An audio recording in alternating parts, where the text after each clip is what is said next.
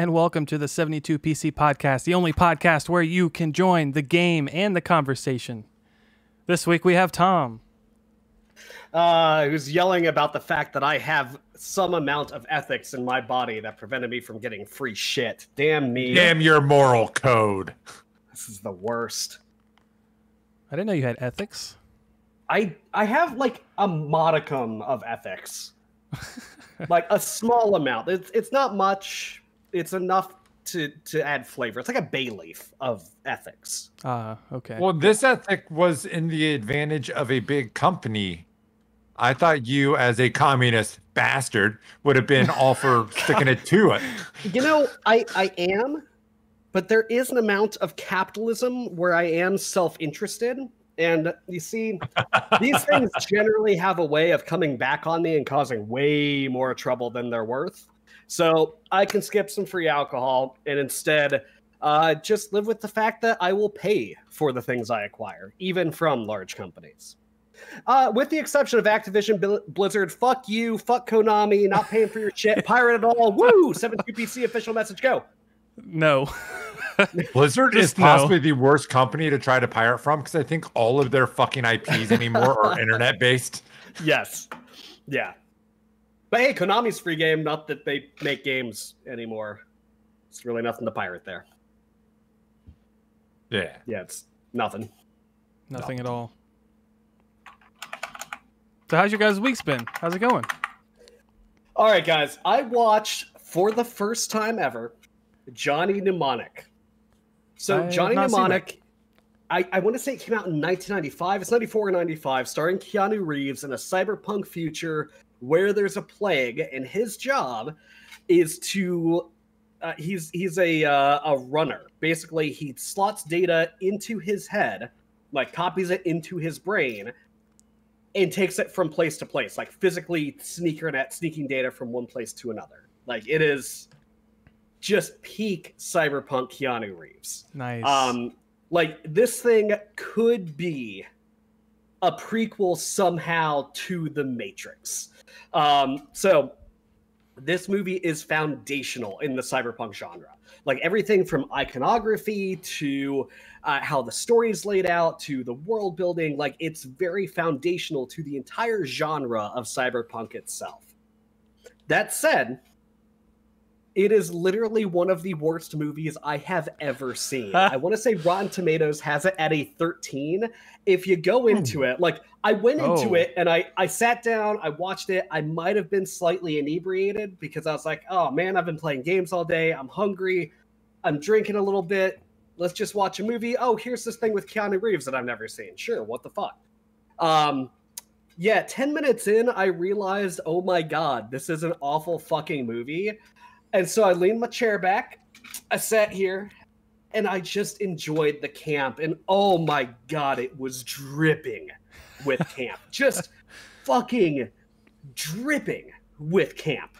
At one point, Keanu Reeves goes up to his co-star, and I'm gonna lose this Rocket League match because I have to make the hand signals. He says, "Oh, it's fine. I want to get online. I need a computer," and it's amazing. It's fucking amazing. It is awful. But if you want a really cheesy, really campy cyberpunk movie that was made in the 90s where cell phones don't exist, you gotta check out Johnny Mnemonic. Also, what's great is after playing through Cyberpunk 2077, yeah, a lot of that game is directly, or a lot of the missions and iconography is directly influenced from Johnny Mnemonic. Which is kind of hilarious because it's just so fucking bad. That's funny. I couldn't tell where you were going with that because you described how awful it was. And I was like, oh, that's surprising. Like, I've heard of the movie, but I didn't know anything about it. I just knew it was an old Keanu Reeves movie. And for some reason, I thought people thought it was good. Like a good movie. No, and it's then an important movie, but it's a bad movie, if that makes sense. But I hear you describing it, and you're like talking about how bad it is, and I'm like, all right, so does he like it or not? Because I know you like campy stuff. I love it. Yeah, I love the hell out of it. It is awful. So okay, I went to watch this a second time with Renee. I did it for our date night, and she got about 80% through and said, okay, I'm done. I can't do it anymore. I thought I could hold on. That's just not going to happen. I'm Nice. out. Can we literally watch anything else? We can watch DotA on Twitch. I don't care. I was like, oh, wow. Okay, so this is how you feel about it. And, you know, frankly, can't blame her. It's an awful movie. But if you want to just laugh, especially now that the world is slowly, kind of, almost, hopefully returning to normal, if we wanted to get together and watch bad movies, yeah, you could do worse than Johnny Mnemonic, but probably not. It's really bad. In what way could you do worse? Yeah, exactly. So you said that, you know, it's an awful movie, but it's important. And I'm starting to run through my head, like, do I know of any movies that I would put like that? Like, I think the movie is awful, but it set the stone for something that was needed and is good. I don't know that I know of any. I'm trying to think, like, Most movies that are good enough to make that kind of impact at the time are good enough to at least stand the test of time a little bit. Like, they usually age. Like, you can tell, maybe, like, really old movies, some things where, you know, the acting maybe wasn't as refined as it typically is now, or the cinematography or whatever. But usually you can see, like, oh, okay, I still see that this is good. Yeah. Yeah, I think a good example of that it's is a little Star dated, Wars. but it's still good overall. Yeah, Star Wars, something like that. That makes sense. Like Star Wars, I recently watched the first 3, and I might get shit on. I thought they were fine. I think that, you know, there's a lot better stuff out there, but I think that Star Wars is super foundational, absolutely needed.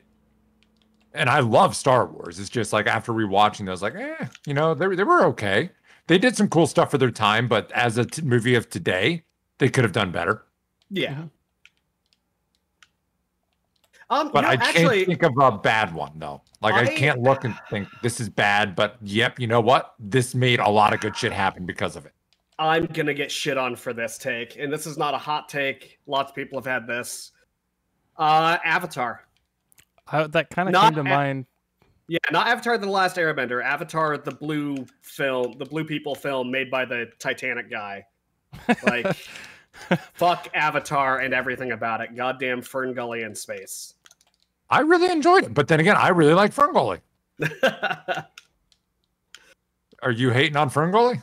I'm not hating on Ferngully. I just, like, for as much hype as it got, and it's literally just reskinned Ferngully with really expensive CGI, which did literally set the stage for how to do really good-looking CGI in the modern era.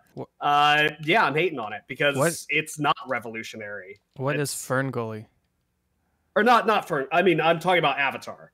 Avatar setting the bar for really good modern CGI. No, I'm asking what is Ferngully? I've never even heard of it. So it's like an early 90s movie of kind of environmentalist tones of there's a lumbering company that's coming through and destroying the rainforest. And one of the trees they mark to destroy has this ancient spirit in it that starts possessing the equipment to destroy the forest faster and faster. Huh. And one of the lumberjack dudes got turned micro, and he's working with fairies and bats to help fight the spirits. Yeah, That's a really weird description, but I mean that's pretty much the movie in a nutshell. Yeah. Okay. And it's good soundtrack. Like he has a Walkman at the time, of course. And while the guy shrank, the Walkman was the same size. So he uses his headphones as like monster DJ speakers to play a song and everyone dancing to it, which I thought like the scaling of that was kind of fun. Nice. But yeah. I didn't like Avatar because it was like, it propped itself up on, oh, this is the movie experience of the millennia. And, you know, you go to a movie and you expect to see the main thing you care about in the movie is how's the story. And it's literally just a copy paste. Like, there was nothing original about that whatsoever. It was just prettier. Now, there was some, like, for the actual, like you said, the prettier end, like, they did stuff, man. Oh, my God. It was beautiful. Well, what it did for the TV experience. Avatar made the 4K TV industry. Yeah, it did. Like, at the time. Like, it was eventually going to get there. But that's what took it to be, okay, every Sam's Club in the world, you walked in, 4K Yep. TVs everywhere showing Avatar. Yeah. for sure. Yeah. And it was the first one I remember where they had like it would probably be effectively 144 hertz, but it's like the real motion stuff where like the body seemed detached from the background. Yeah, yeah.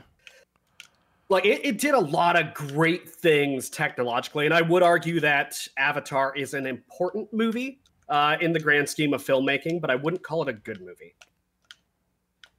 I think it was fine. I don't think it was bad. It was just a little generic, I guess. Generic, yes. Yeah. Maybe that's a better way to put that. It's just like fine. when I think bad movie, I think Black Sheep. That's a fantastic movie. What are you talking about? Wait, are you talking about the?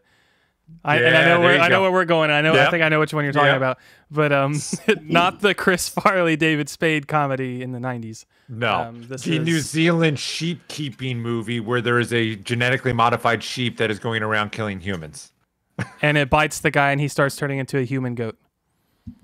That is a fantastic movie. Tom, have you seen this movie? Sounds like the best movie in the world. You haven't seen Black Sheep? No, I haven't. You need to watch Black Sheep right now. So, out of all of us, you need to watch it. You have to.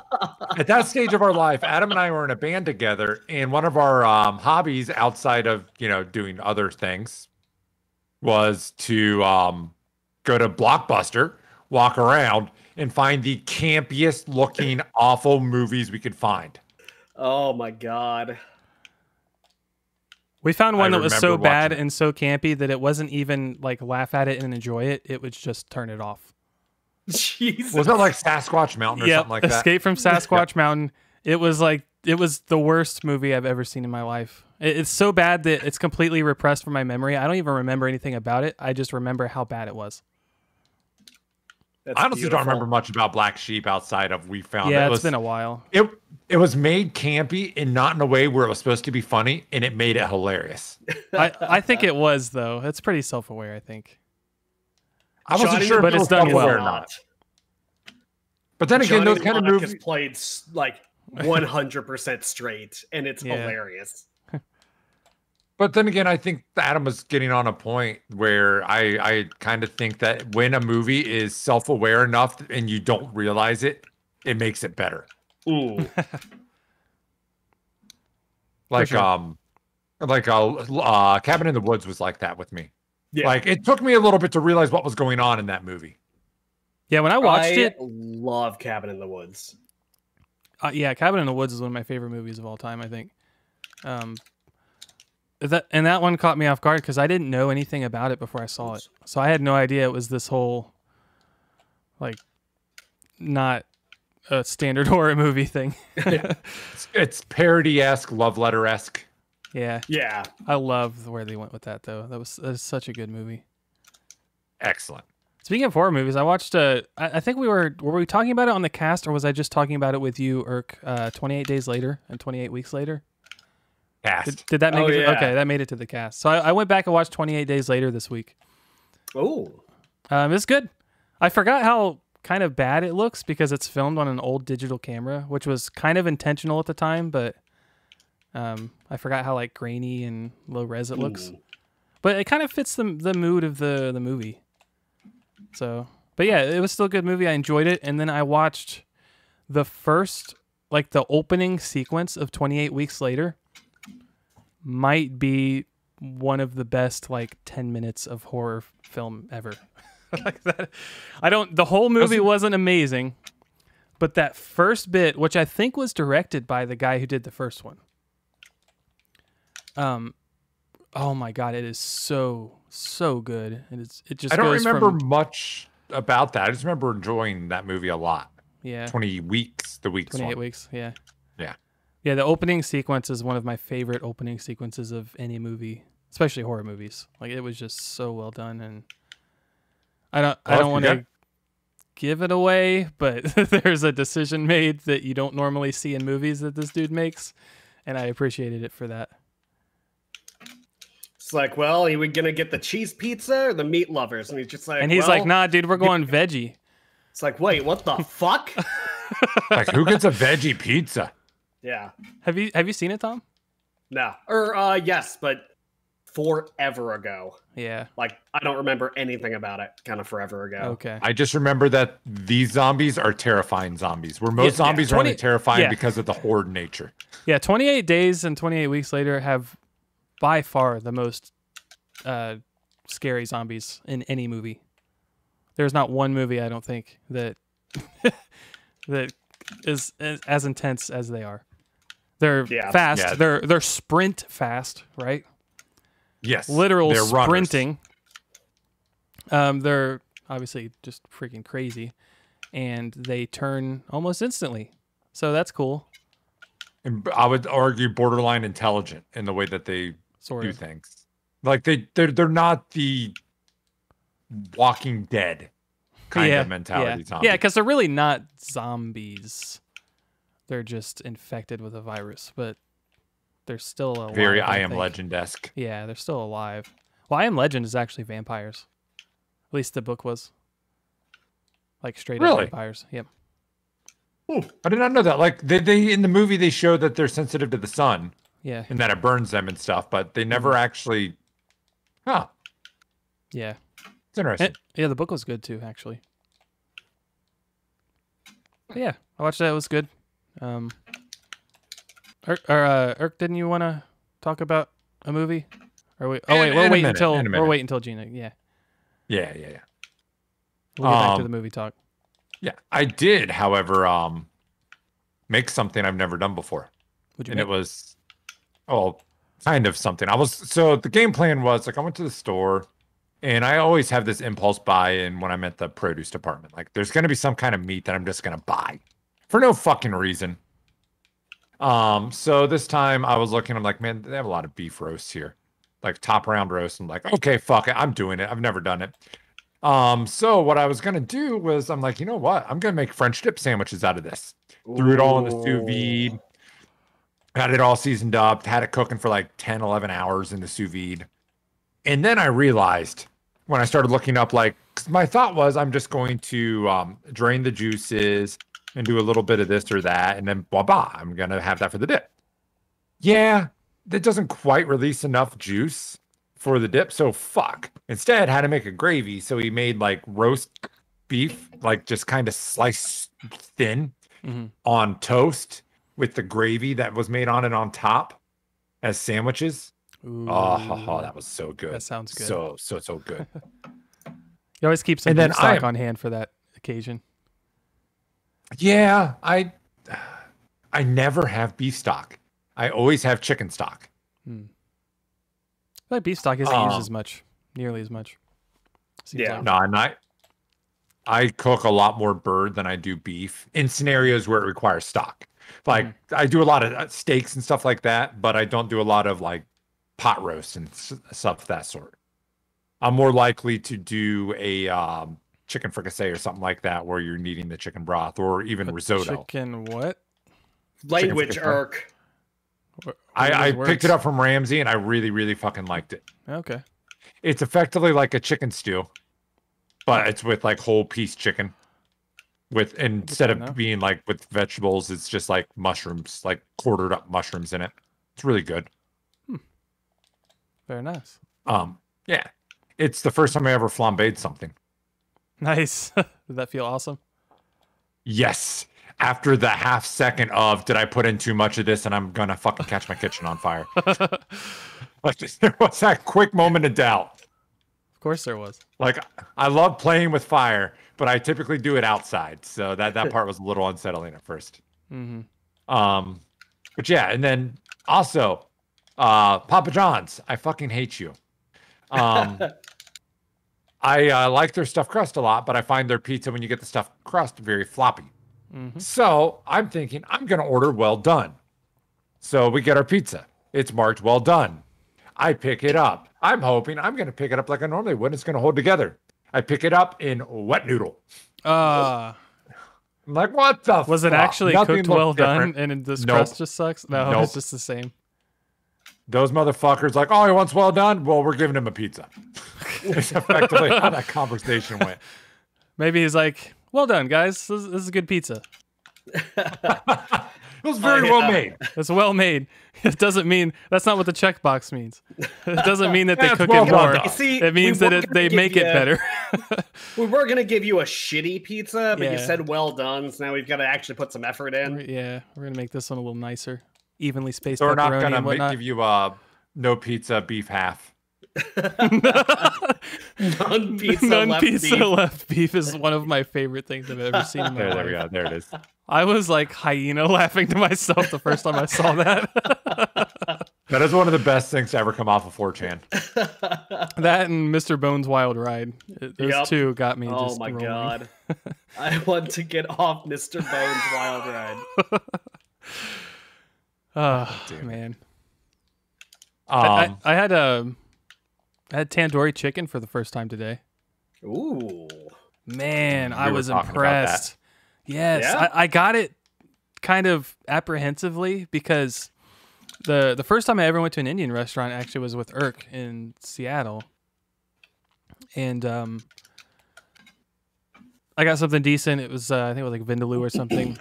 Irk got this chicken that it didn't have like a gravy or a curry or anything with it. Like it was just like seasoned chicken or whatever, and it's kind of dry. And I find that the kind of spices they use in Indian food, it's like dry chicken is so much worse than most dry chicken with those spices because it just sucks all of the moisture out of your mouth. Like something about just Yeah. that particular flavor combination, I think really needs some sort of like liquid or like cream or something to kind of, I don't know, put it all together. It needs a so your sauce. mouth doesn't. Yeah. It needs something to have your mouth Needs a not be a sauce. desert afterwards. Yeah, exactly. So I got it tentatively. So I got saag paneer like I normally get, and then I got this too to try and make a few meals out of it.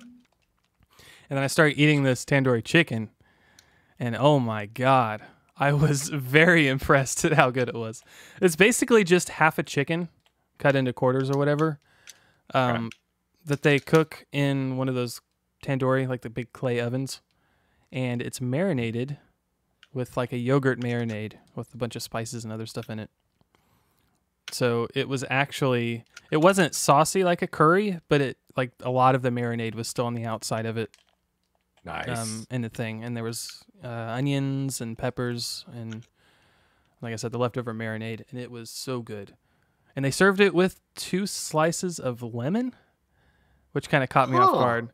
But I squeezed the lemon on one of the pieces, and it took it up a notch. It was so good. It was this like refreshing citrus, just kind of brought it all together. It didn't taste lemony, but it just kind of lifted the whole thing.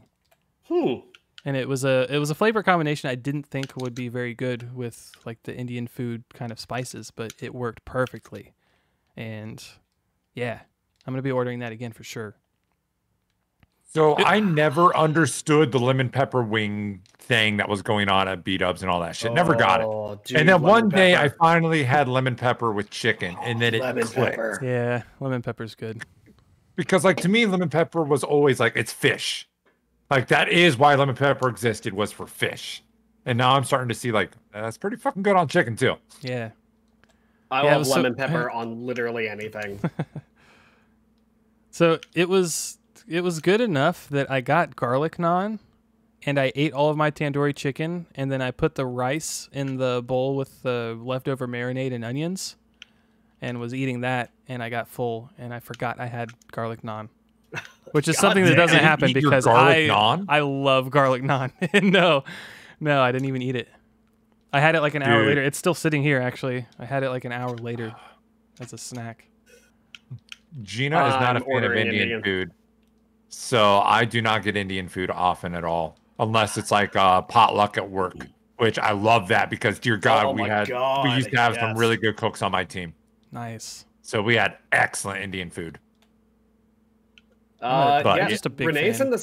in the same boat. She also doesn't like Indian food, but tonight I'm probably gonna order some Indian food. Nice. It's been a while. So I don't know how this works. If you DoorDash and you get like 2 different places, like will they bring them at the same time or No, how's I that usually work? get 2 different drivers. We've done that a lot. So when I'll get Indian food, Renee will get spaghetti or something. But yeah, it's usually 2 different drivers, and they're not gonna Right. double up like that. It- just 2 whole different orders. That was also we DoorDash Papa John's because since we had a Dash Pass, it's cheaper to get Papa John's through DoorDash because you don't get their $10 delivery fee that doesn't even go to the fucking driver. Nice. Yeah. Wait, does it actually let you get from 2 different places and then sends 2 drivers? Because every time I've had something like put in my cart and then I decide I want a different restaurant, I just add that to my cart and it removes the last one. Like it'll only you have to submit the first order and then go back and submit another order. Oh, I see. Oh no, that's what he was asking. You have to do it as 2 different orders. You're not doing it as a single order. Yeah. Okay, that makes sense. All right. So I think we stalled enough. If she doesn't have it on at this point, I'm sorry. So with an anime release that is we're going to talk about later in the show, Gina and I made a deal that I'm going to watch this movie with her, and then we are going to watch this anime together. And the movie that she wanted to watch, she hadn't seen it yet, but was Warcraft, because she's a big WoW person. So we decided to watch Warcraft. And for those of you who don't know, this movie got panned. I mean, like critics, it's like a 22 on Rotten Tomatoes. So yes, Tom, we're both in the camp of watching bad movies. Yep. And there was some stuff in this movie it's like, man, if they just proof watched this, they would have fixed a lot of the issues. Like at one point, someone refers to the planet as Earth, which I thought was kind of like took me out a little bit. Like, come on, this is an Earth. Don't do that kind of shit here. There was some bad editing where like Gina and I had to rewind to actually understand what just happened because the perception of the camera made it just like a snap, and there was no grace period for the viewer to understand what had just happened. But all that said, that movie is not as bad as people panned it out to be. I actually enjoyed it. It's not great. I think it can be considered possibly a bad movie just because of how poorly edited it was. But if you like, I mean, it was enjoyable. Like she was, and especially the way I view it, like I found it okay to watch as someone who doesn't give a shit about Warcraft. And someone who did enjoy Warcraft was geeking out about it because like there was stuff that she noticed, she saw, she knew. I think that's about as good as they could have asked for. Is that their diehards enjoyed some of the aspects of it, and the someone who doesn't care about it didn't hate it. I don't know where all the fucking hate about that movie came from, though. I really don't. Like, to get a 22 on Rotten Tomatoes, like, that's fucking brutal. I expected to go into this and laugh at it like a B film.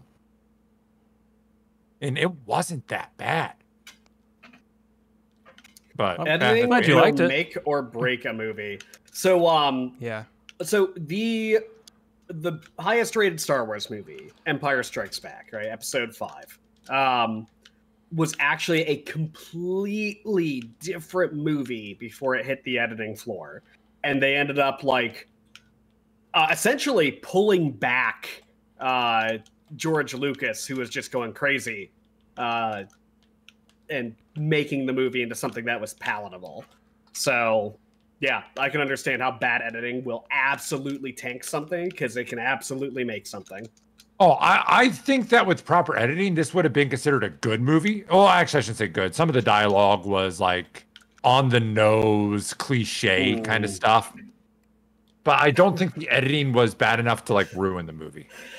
Okay, so in Johnny Mnemonic, Keanu Reeves, after he takes out a guy, says, "Nice try, Baldy," but not like I'm joking, and I know this is a really bad line. Like, it was super serious and ham-fistedly delivered, and like, oh yeah, this'll get him. Nice try, Baldy. A non-aware Duke Nukem Exactly. is what I get from that. It was so bad. Oh my god, I loved every moment of it. Okay, Relentless has been chat with me real quick. I got to call that. Yeah, Relentless. I agree with you 100% that if it was remade, it could actually be really fucking good. Go ahead, Tom. So there is, if you're going to watch Johnny Mnemonic, one of the best things you could do is not look up who's in the movie. Don't look up anything about it. Just watch it. It's awful. You're going to love it. Because I went into this completely blind. and somebody shows up in the movie. I'm like, wait, is that? Oh my fucking god! And I made Renee stick around to watch the movie until we got to that part because she had the exact same "What the fuck are they doing in this movie?" reaction that I had. It is one of the best, like, not expected, here's an actor that shouldn't be in this genre, let alone this movie, kind of scenarios. And it was just goddamn beautiful. Was this actor already established? Dwayne The Rock Johnson? At the time? I mean, at the time, Keanu Reeves wasn't really Keanu Reeves. True. Yeah. No, this person is a known quantity, though. I'll put it that way. At that era, it was already? Yeah. Okay. For entirely different reasons. No, that's fine. I was just making sure, like, this wasn't a situation of, like, there's someone unknown that became someone later. Yeah. Yeah, and it's not like fucking Ian McKellen. Like, it's not what I would consider, like, a great actor or anything. Like, it's not that kind of surprise. It's just a completely unexpected, out of left field, what the fuck are they doing here kind of situation. Well, it's like Gina recognizes that Bernadette from Big Bang Theory was in fucking True Blood. And it's like, hold on, this doesn't what? These characters don't jive with me. Yeah, that's exactly it. Was it Bernadette from... It was not Bernadette. Bernadette it should have is been a cyberpunk movie. She would have been like, what, 12 years old for that? Anyway. So, games. Games. No. We're going to talk about some games? No. Here, No? I'm going to start it off just because I always think protest every time we get to this part. I do. Yeah, he does. This is possibly going to be a long section. It's going to be some video games, some anime, some stuff that a lot of people won't necessarily want to hear, but we're talking about it. It's Dark Souls. No. So, DotA, it's going to be talked about here because, I've been playing it and it's been going great because Witch Doctor is a fucking beast. But more importantly, they had an anime drop 2 days ago. Brand new anime on Netflix. All 8 episodes are out. I've actually been hearing that it's pretty well done. Tom, I think you've actually watched some of it and you can speak to that aspect. Yeah, but it's definitely well done. Just to let you know, if you are a parent and a Dota fan and you're like, oh, hey, cool, I can share the Dota cartoon with my kids. Unless your kids are over the age of 18, please don't. You're going to cause some nightmares. You're going to cause probably some good old-fashioned childhood scarring. Yeah, it is not a show for children. It is hyper-violent. There's actually an amount of almost nudity, like as close as you can get. Like there's a lot of fucked up shit that happens here. It's cool, it's good, but it is not for children. So yeah, don't let the animated nature fool you. Okay, if animated nature gets you, you are going to fail as a parent because, for the love of God, animes are almost never for kids. No. There are exceptions. But like even DBZ had some stuff with Master Roshi where like that dude was not a PG. creep. Yes, he was. Well, that and like the unedited versions had some like mild nudity in it too. And some and more blood violence and stuff more violence that didn't make it to America, yeah. Yeah. But yeah, so with the launch of this new anime, DotA realized, you know what, we ripped our tutorial out of the game like 6 years ago and never put anything back in it. Our new player experience has been dog shit, and our player base is getting older and older because we can't get new players in. So let's not do anything about it until we have an anime. So finally, DotA has given us a new player experience to help new players get into Dota. And this isn't just like some walkthrough tutorial. It is, let me do the math, 32 different actual exercises / campaign kind of stages to go through, ranging from demo a hero, from how to last hit, all the way up to like doing denies, how to stack, how to pull. Not what I want to call advanced techniques, because I think even just like bad players know how to do this.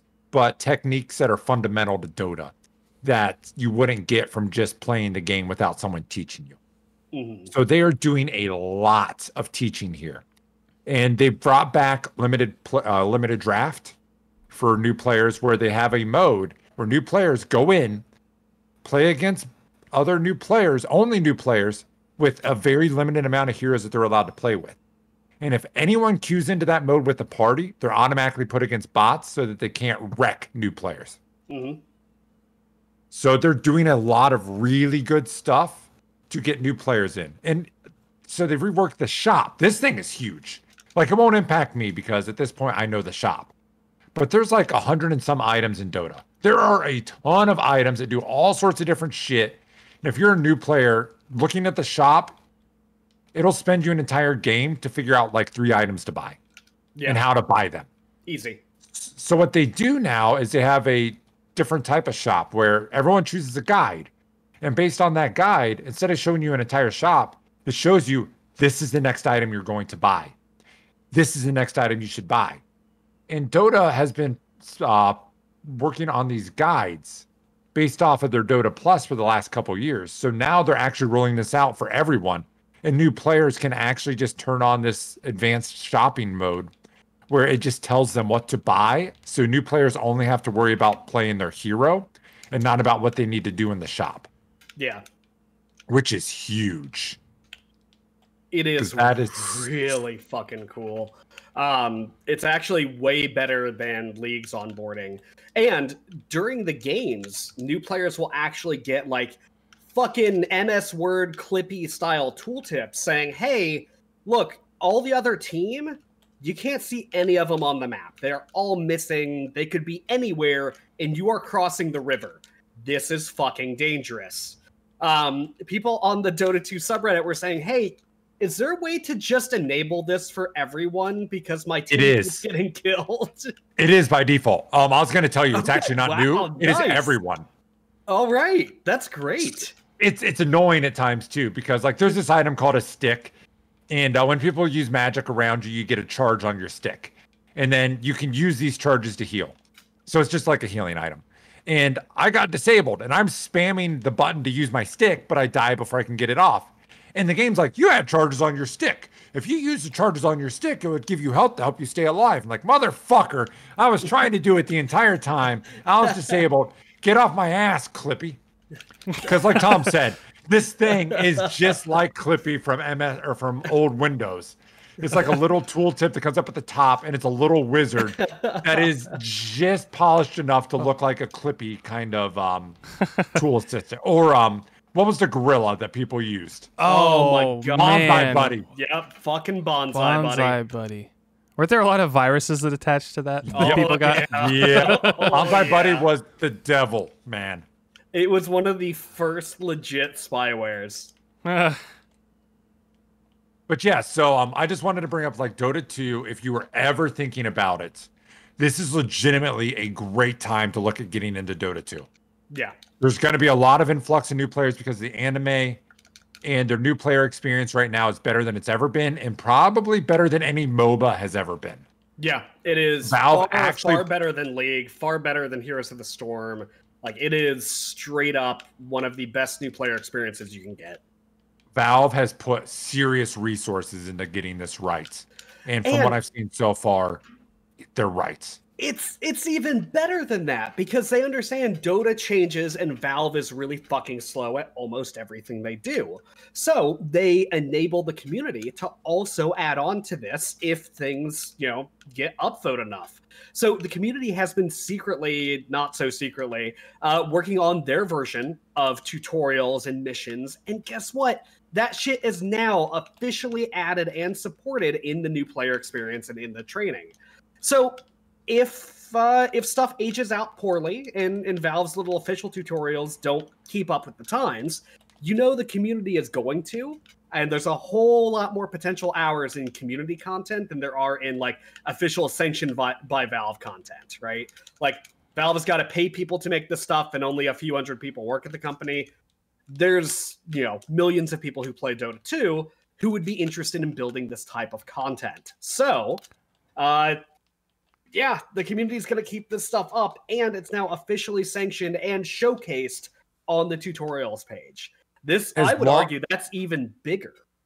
As long as it maintains a curation where it always gets surfaced main in game, because you cannot rely on new players to go to workshop. That'll never work. Yes. Yeah. Oh yeah. No. It's part of the like official training pack page. Which, yeah, but when I saw that, dude, I'm so fucking pumped about this. Maybe now we stop getting shitbirds. Yeah. No, it's DotA.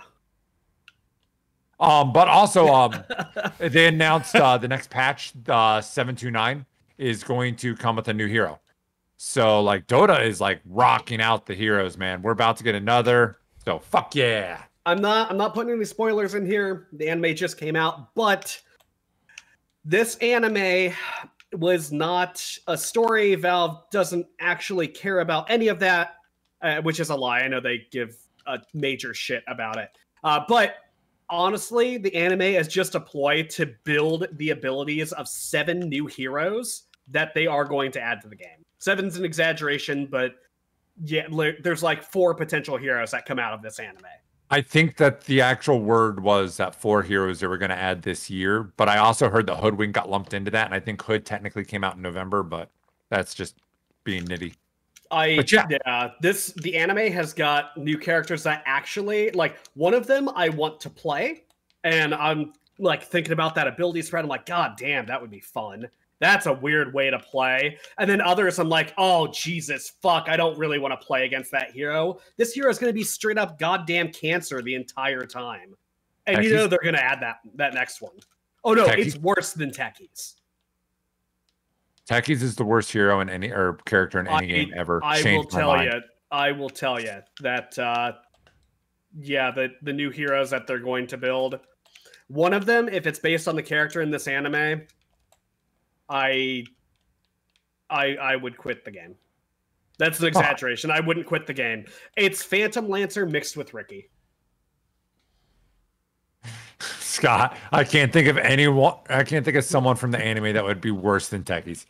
We had a Techies game last night, and I thought he was gonna throw his like headphones through the monitor or something. Oh, so an average Techies game. Got it. No, because this was actually a decent Techies player, which is obnoxious because when they're on your team, they're always fucking trash. When they're against you, they know how to fucking lay mines in jungles. Blinks, illusions, and invisibility? Nah. Fuck everything about that character. Oh. Yeah. But either way. They're going to get added to the game. That's all I really needed to say about DotA. I wanted to just call out, like, this new player experience is great. If you've ever thought about it, fucking do it now. Now's the time. Yeah. But yeah, that's all I got on that. Has anyone got any games that they're wanting to get into? Yes. Mine are all small shit after that. I have been playing Strand type games. Hey. Me Still too, actually. Yeah, so Adam, I did get to the part with the bike where that's pretty prominently featured in a couple missions. Yeah, you can Skyrim horse. You can Skyrim horse with the motorcycle. You can absolutely Skyrim horse. The human enemies are just annoying. I hate them. Have you gotten anything to deal with them yet? Like tools specifically? Not really. No. Okay. It's still super early on. I mean, I got the strand, so I can death strand them. I don't know what you can tie them up. It's just call it a rope. Please just call it a rope. They call it a rope a strand. It's like they call it a strand, and it's made with your blood because the BTs with the BEs and the BBs on the beach will incapacitate the BT BBs. Who are also muling the BTs on the beach with the BB.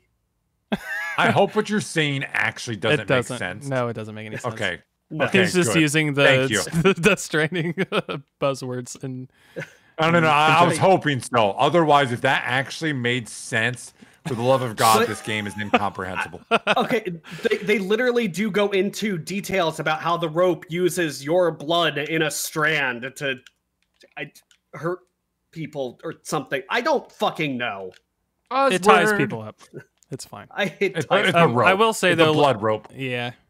Later on, though, you do unlock some stuff that makes dealing with the human enemies easier.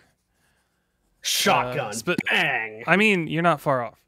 It's a gun, but I'm pretty sure it probably shoots like blood bullets or something. I don't know. Okay. Or poop bullets. Or crypto biomes. Something like that.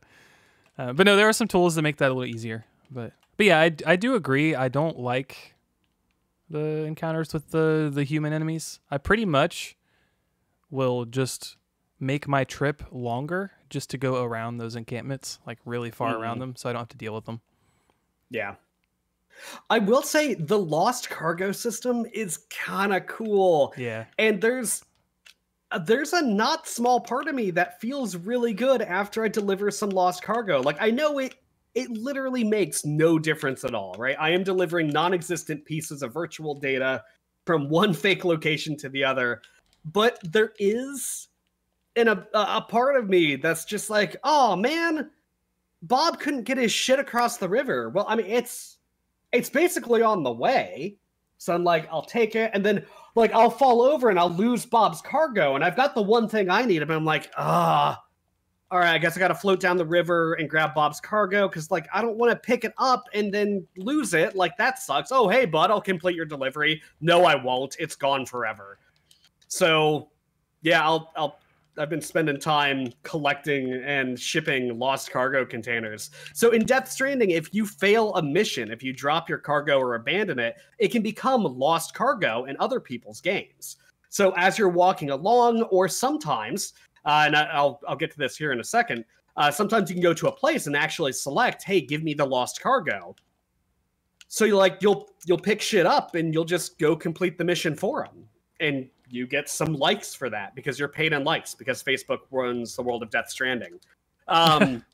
You can also, if something is a massive pain in the ass, and you're like, look, I'm not going to deliver it out into the boonies. I'm going to get it closer, but that's it. You'll get partial credit. You can say, okay, here's this shit. It has to go over here. But what I've done is I've put it like here. It's kind of like halfway in between where it needs to go and where it was. So it counts, it's credit, right? They'll be like, yeah, somebody else will grab it. And there's a lot of these partial deliveries that I've been picking up, which is really kind of neat. And I've been upgrading people's structures, which also feels great. Yeah. You walk over, some guy's got a bridge. You're like, oh, cool, I've got some metal. Bang, here we go. Here's some crystals. This thing now protects against timefall. Awesome. Everybody benefits.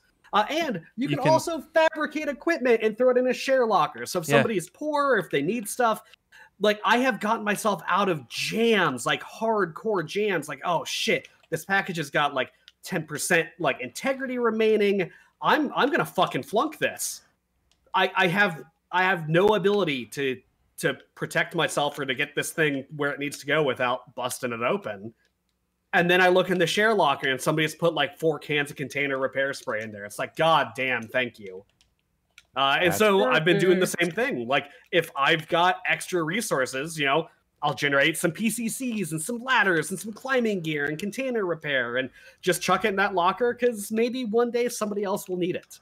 It's like how Dark Souls multiplayer and like incentivizes you to be a fucking asshole. Death Stranding's multiplayer incentivizes you to just help people. Yeah. It's kind of nice. Altruism is a feature of the game. Yeah. That's one of my favorite things about it. I mean, that's really cool. I love the fucking social shit about this game. Yeah, it's really nice. Neat. It's cool. And really, there's no actual incentive to do any of it. You're doing it because it helps somebody. Yeah. That's it. Yeah, like, you get some likes. You'll get some likes. I was looking at the likes, and it's like, it's not a lot. It's a pittance, honestly. But I feel good. Yeah. You're doing it for the likes. I was going on a mission the other day, and it would have been easier with the Skyrim horse bike. And guess what? In the shared locker was somebody's Skyrim horse bike. So I took it. And it was nice. Like, I'm glad that guy did that. That's awesome. And but you taking that means no one else can, though, right? Probably, yeah. unless they find it laying around. But maybe next time So I'll put one in there, you know? That's also another cool can, aspect of it, though. It's like you can be altruistic and add something, but as soon as one person decides to take it, your altruism's done. Yeah. But you know, you did help out that one person. And yes, honestly, every time I look in share lockers, I think there's been one instance where I look in a share locker in an actual like structured location, not just a random post box, where it was empty. Like there is always shit in there because most people add stuff and very few people take it. Like it's this grand experiment into can altruism work in a multiplayer video game where there are no consequences for, you know, emptying the take a penny jar. And turns out the majority of players that I've seen, at least so far, are leaving the pennies and not taking them. Yeah.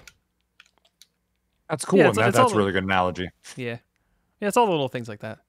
Like you can put in a build order, basically. Like, hey, it'd be really nice if this road was here. And people can you know, submit their supplies to help build the road. And I remember spending a day just doing that because it would be super convenient to have this highway that just runs from the main city down to the city, you know, really far down south through a couple of those human camps that are annoying.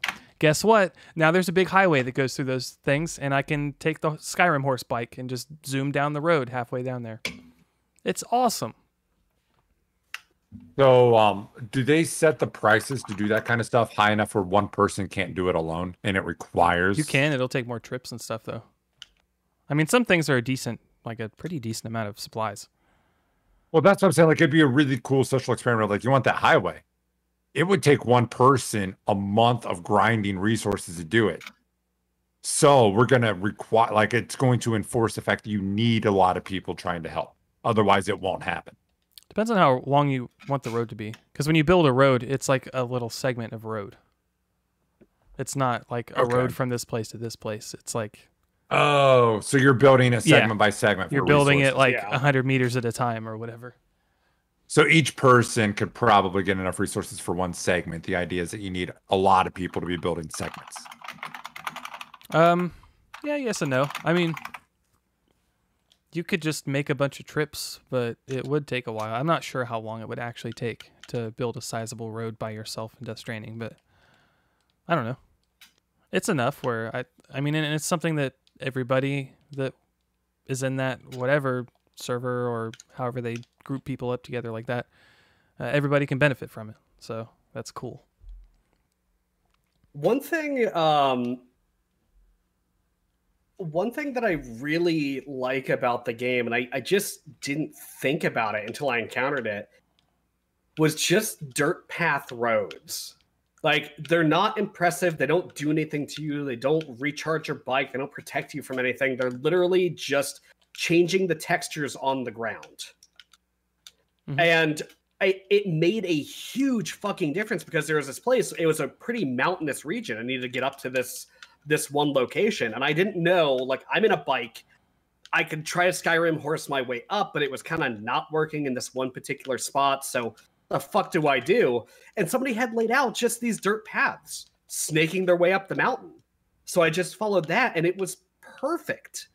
And it would, like, somebody literally had to go in and select, here's where I want to build these roads, and literally lay it out piece by piece to show me, okay, this is how you snake your way up here. This is where the place is. And well, it was great. I think some of the dirt paths just kind of happen if enough people take the same route. Really? Oh, yeah. okay. I think it's like a footsteps thing. I don't think that's something that you build. Oh, that is so fucking cool. But yeah, I followed the same path everybody else did, and it got me through, and it was amazing. It was. You guys are gonna make me buy this fucking game. Oh my god, right? It is. Okay, Death Stranding is a weird ass game, but it's chill. It's really chill, and it's also tedious, though. Yeah. But it has the stuff to make up for it, I think. If you can just chill out and enjoy it. I mean, some people would find this game just excruciatingly boring and tedious and annoying. It's fetch quest the game. That's it. Dude, I dig I dig No Man's Sky. Yeah, I think can get you. behind I think you would tedious like and- it specifically. Yeah, it's very much But, a nerd game. It's a chill out I mean, Sunday, have your coffee game. The story is just like presented incredibly well cinematically, but is just a bunch of nonsense. Yep. Like the game is a mess, but it's also really polished and really well done, and it's beautiful. Oh my god, it's Playing gorgeous. it again at 1440p, the game runs perfectly, and it is gorgeous. Man, I forget. You kept sending screenshots. And Yeah. I was like, fuck, that's pretty. Like not even It looks just the even graphical better in fidelity, motion. which is amazing. The graphic fidelity is great, but just the landscape and the lighting and the mountains, and it's also like not even that like overly sunny, bright, vibrant, outside open world that you see in a lot of games like Far Cry or something, or probably bits of Red Dead Redemption 2. Like most of the time, Death Stranding is overcast. But the environment and the scenery and the mountains, everything is just so nice. It still looks good. You sent I some enjoy pictures that made me wonder. In 15 years, are we going to look back at this and it's going to... So for about the last 2 decades, we've been to the point of graphics where we keep getting, oh, this is photorealism. And then, 5 years later, no, really it wasn't. We just kind of were excited. Mm-hmm. Are we actually getting to the point where we're getting almost photorealistic on some of this shit? Certain things are getting close-ish. Yeah, like Tarkov in places can look that good, but the thing that separates like just photorealistic graphics to well-aging photorealistic graphics is art style. And that's something where I would argue that most modern AAA games, even if they're beautiful, aren't necessarily hitting the mark on, right? They don't have the cohesiveness of an art style to tie it all together. Death Stranding feels like one completely unique world where all the textures, models, interface, like everything about that game is pristinely put together. It fits. It's cohesive is the best way I can put it. So do you think that's like, though, 5 years from now, we're going to look back at it and still think it's as pretty? I think we'll think it's beautiful, but I don't know if it'll like age up that way. I mean, you can I don't still think it's going to look like GoldenEye. Like, it's not going to look like an N64 game by any means. Well, it's the N64 games were awful. Yeah. Yeah. But that was also a long time ago. When N64 games came out, you thought they looked awesome. But no, I mean, it has. You can zoom the camera in on some of the rock textures, and they look washed out or low res or whatever. Like there's gonna be stuff that ages poorly. It's a game that's supposed to look like real life. But no, I mean, between the lighting and like the textures are good enough, the lighting is fantastic, and just the environmental design is fantastic. Also, it's not completely realistic. It's got some goofy ass shit, especially in the animations. Like Norman Reedus, the way he is animated isn't here's 100% realistic. Like he will make goofy, almost cartoon-esque facial expressions at some points. And it just kind of fits into the world. It's a little jarring the first time you see it, but then you understand that the game is going for mostly realistic, but they will exaggerate for comedic effect at some points. Right. Yeah. Yeah. That makes sense. Oh, look at you go, Tom. Hey. That is unfortunate. That is an unfortunate goal. Oof. Oh, there's been some BMing going on that team. Yeah, and that dude has been the dude driving it. So it's kind of poetic justice that he accidentally owned goals and then just rage quits. Yeah. Wow. Okay. Sorry, audio listeners, we got off topic a little, or we got a little Shit, derailed by the game Also, we're playing. By the way, we play can I games call during out these physically? podcasts. You should join us. Can I call it physically? That didn't make sense the way that ball moved, by the way. It That made fucker no sense skyrocketed. But either way. Yeah. So Death Stranding, it's there, it's a thing. You guys are digging it. Yeah, I chilled on it. Yeah. Chilled out on it at least a few hours this week. Same? Oh, Adam, I seen you have a game on your list that I thought I was looking at Tom's list. No. You started it. Yeah. I did. I started Half-Life Alyx. I don't have a lot to talk about yet, though, because I really just did the beginning kind of tutorial spot, and it's stuff I've already watched Tom play. But no, I actually finally did dive in and played the first, 30 minutes, maybe an hour tops. All right. It seems like it's going to be really good. There are a lot of noticeable things. You said like the polish of it in general is just way above most of the other VR stuff I've checked out so far. All the way down to just grabbing objects. You grab a bottle and you don't just grab the bottle the same way every time. Like you can grab the top of the bottle or the middle part or hold it by the bottom. Just little things like that. The first time I ever saw Tom play and saw that you could like put stuff in a box and then just carry the box around with a bunch of stuff in it. Like that seems so trivial, but in games, that's just not something that really happens that much, especially not in the actual physics based way it is like that.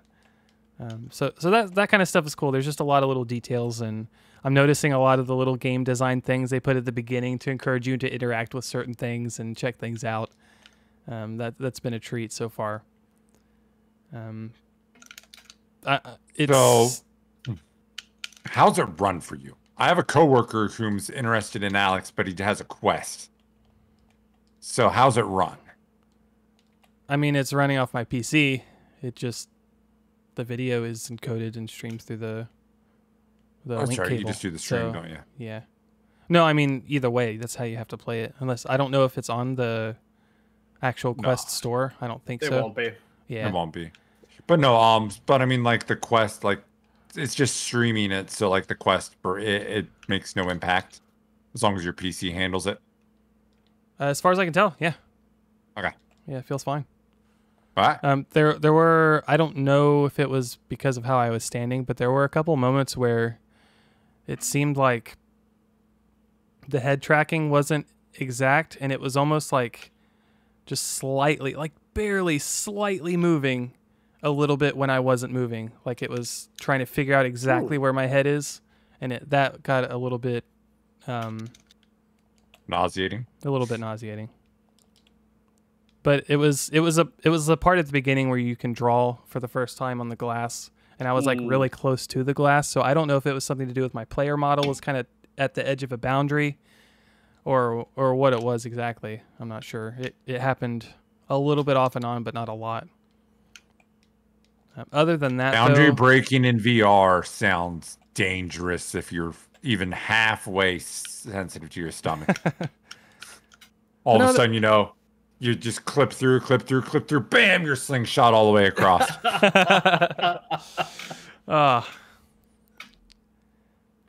Yeah, the only thing I don't like is while the grabbing stuff is super cool and nice and probably better than most other games, there is a little bit of that like snap that happens when you grab something. So I was trying to pick up this, it was just like a platter that had like teacups on top of it. And I was going to pick up the whole platter without moving the teacups, but when I grab it with the left hand, it kind of snaps to a position and then they fall off of the platter or whatever. So there's a little bit of getting used to how the objects kind of snap into your hands once you decide to grab something, and how it sort of changes the rotation of the object. But I think that's just going to be a matter of getting used to it. But overall, the controls seem nice. The game looks really nice. And I love playing, this is the first time I've done this, playing a story-driven experience in VR. Just with the added immersion of that, I'm really getting into it already. So I'm looking forward to continuing it on more. I don't know if I've played anything story-driven wise. Like I had Vanishing Realm, but there's not really a story there per se. Yeah. It was cool. I mean, there's a part where you get into the elevator and you're waiting on it, and then the doors open and then there's like the city guards on the other side, and he's got his gun pointed at you. And it kind of caught me off guard, because in any other game, that's just like a thing that happens all the time. But in VR, like seeing a gun pointed at me point blank for a split second, I was like, whoa, wait. That's like because you get immersed in it and you can actually feel that a little bit. Like it feels uncomfortable to have a gun pointed at you when you're actually immersed in the world a little bit like that. And yeah, it's just little stuff like that is cool. It tells you to put your hands up, and you put your hands up. And I remember like dropping my hands down, and he's like, no, put your hands up, get your hands back up. And I was like, wow. So game devs are like, they're right now in this moment where VR experiences are kind of where games were, I want to say, around the PS2 era. Maybe the Genesis era, because there have been a couple like capstone titles that have changed what you can and can't do in video games, right? Like, I'm thinking Mortal Kombat, I'm thinking Grand Theft Auto 3, I'm thinking Manhunt, like actual sea changes in what is acceptable to do in a video game. And devs are right now starting to figure that out for VR, because it is entirely different, right? Like, oh, you stabbed a player character. Great. Well, guess what? That shit's been happening since the fucking Atari. No one cares. But in VR, like, holding a knife to somebody's face is really different. And it makes you feel super fucking different and weird. The Alyx devs were actually talking about a lot of their playtesters were afraid of needles. And being faced with the fact that there are healing syringes in the game that you actually have to inject into yourself squidged some people out pretty severely. And there's no way around that, because they said, yeah, it's uncomfortable for these players with a needle phobia, but it also means they're way more invested into the world, because they're getting the same type of like bodily, this isn't great for me kind of feelings that they would get with regular needles in a virtual environment. So it leads to more believability. We kept it in. Yeah, like it's super interesting. It's really cool stuff. There was a dev talking about how he was working with a coworker on a new VR title, and the coworker was like messed around in the headset, and the dev was messing around in the editor. It was like taking a knife and moving it towards their face, like really close, and it freaked him out enough to remove the headset. And they're like, okay, well, here's clearly something we can't do to our players. I mean, you could. You could. I mean, I think horror games are gonna push this boundary a little bit. Yeah. So this is going to require, players to kind of age up with the medium, right? Like going from Mortal Kombat to Grand Theft Auto 3 to Manhunt is kind of a logical linear progression, right? We couldn't have jumped right to Manhunt in the Mortal Kombat era, right? For several reasons, but one of which is that gamers and maybe like parents in society wouldn't have really tolerated that, right? You can't jump right into the boiling water. It's got to be a slow process. And I think we're going to have to like reacquaint ourselves with that process in VR, because not everything's going to be acceptable all the time. Like, for instance, I don't think I would like being decapitated in VR and having my viewport roll around, right? That doesn't seem very acceptable to me right now. I was going to ask what happens to your viewport if you get decapitated. That'd be an interesting concept. Yeah, like in 5 years, is that going to be better?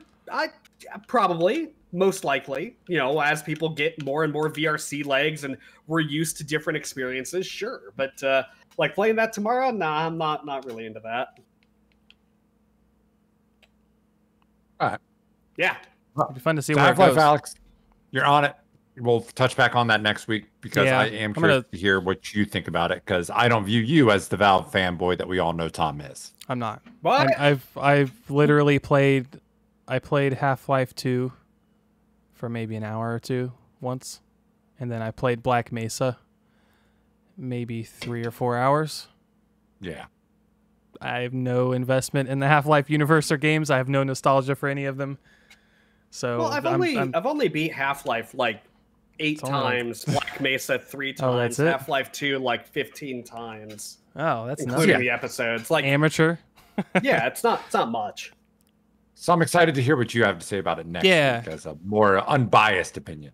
Yeah, I'm pretty unbiased, I think, with this, and I'm going into it pretty open-minded. I'm going to take it slow, though. Probably short sessions still.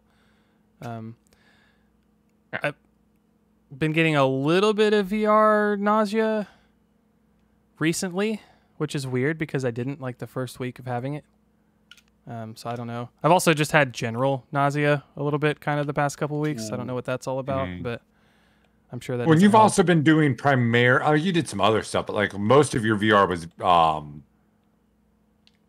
what's it called? Beat Saber, Beat though, Saber. right? Most of it has been Beat Saber, yeah. But I have. Oh, you've played... been getting nausea even in Beat Saber? No, not at all in Beat Saber. Oh, okay. But I think that one of the reasons I played mostly Beat Saber and I haven't really played much Pavlov lately is because I've just been a little less feeling good in general. Makes sense. Well, anyway, we'll touch back up on this next week. I am curious about your take. Sure. Tarkov played some. I spent more money today than I earned, I think, all of last wipe. I spent 9 million rubles today to get to level 30 and get a money case. Like, it was an expensive ass decision because I was impatient and wanted to get to 30. But it's fine because the game is fucking broke with the way that Bitcoins work. Yeah. Economy's getting kind of wild. Yeah. Interesting. But we had some fun raids though today. Yes. Adam and I went into a room that's locked on interchange that I've never been into. And at the very end of the wipe, like 10 minutes left, the time that everyone's trying to typically get out of the mall, a 3-stack fucking rolls up on us and they don't know we're in there. To the fact where this is a locked room with 2 different doors, they went to the door we didn't use, so it was still locked. Yeah, so they had no idea anybody was in there. They were probably like, oh, the door's still locked. Cool, nobody's going to be here. We can loot it. And then Adam mowed the son of a bitch down that Dude opened that unlocks the door. The door opens. He's standing there in the doorway. I just immediately unload on him. Like, there was probably less than a second between when the door swung open and when I started firing. That poor guy that poor guy just didn't know what was coming to him. That's one of those you kind of feel bad for, but at the same time, like, it's just fun and funny. But I've been on that side of the coin. Yeah. Yeah, had they went to the other door, like, they would have approached it all different. Like, oh, this door's already been unlocked. Yeah, and then all of a sudden, nobody's still here. Yeah, exactly. So yeah, that guy got mowed. We ended up losing the exchange. Adam mowed down 2 of the 3, and then being locked in a room with people that have nades on the outside kind of sucks. Yeah. So yeah, we ended up losing there. We did some nighttime raids. My first time doing nighttime raids. The first one was really chill until the end. It's still kind of fun. But no, that one actually we got out, didn't we? Yeah, we got out of that one. That was really chill that was around. Chill the whole way. Yeah. Our second one was chill, and then we found some new blood. Like, there was a level 1 account running a night raid. Oh no! I don't know if he meant to do the night raid. He probably didn't know. Dude, it was just level 1. And it was so funny because Eric and I usually play the game not like scared, but like we don't tend to like passive. We play kind of slow and chill and stealthy a little bit, you know, taking our time, surviving, you know, that kind of thing. We're not the type to just like run in the high PvP areas immediately and like, what up, let's fight, you know. We're not the Robs of the world. But we're both, at this point in the game, we're both pretty financially in the game solid. We're good. Yeah. So, you know, the one time we're like, oh, I just saw this guy like far off in the distance. Pretty sure he went to that building. Let's go get him. So we pushed him. And we're like, where is this guy? I didn't see him or whatever. Turns out he was hiding underneath the stairs because he heard us coming and he didn't want to, I guess he didn't want to just get demolished or whatever. And Adam was already up the stairs. Yeah, I was up at the stairs already and Eric was starting to go up the stairs. And then I just hear gunshots and I'm like, where did these come from? I guess the guy just panicked and like fired at Eric with his pistol. Well, what happened is I stared at him. And because that's when I asked Adam, like, are you already upstairs? Because I'm staring at this dude and he's not shooting at me. And I'm thinking it's Adam. And I didn't like, realize I'm already upstairs. I didn't realize you were looking at him. Wow. So my instinct was sprint the fuck away. Dude who's not Adam is looking at you. So he pops me once with a pistol. He follows me thinking I'm running scared. Little did he know that Adam just literally turned around and was waiting in the doorway. Adam unloads on evil. The dude. Well, it gets even more rough on the dude because Adam unloads on him, hurts him bad. But he lives and gets back into the stairwell. Adam took some shots, so he's healing. While Adam's healing, I'm already back to full health.